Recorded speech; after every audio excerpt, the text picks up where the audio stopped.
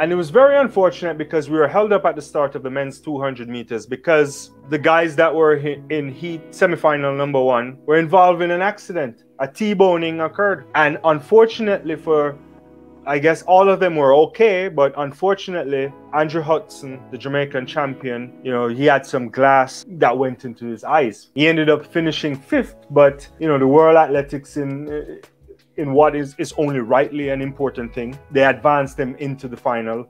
And this is also the good thing of having a 9-lane track. So he's into the final because he was rightly complaining he had to receive medical attention. He wasn't seen properly. And I know some people might say, well, maybe he would not have gotten into the final. We don't know, but it's really unfortunate for these individuals. But how good is Noah Lyles? I mean, impressive, really easy. 1976, that is out there. And I think he was trying to shut it down. And I'm wondering to myself now, is he really in a 19.2 shape?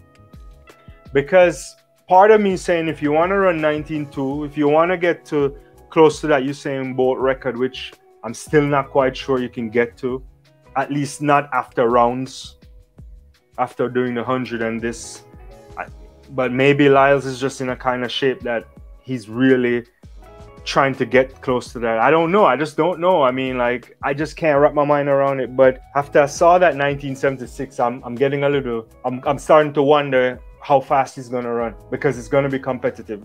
He easily won that race and there's not really any competition there.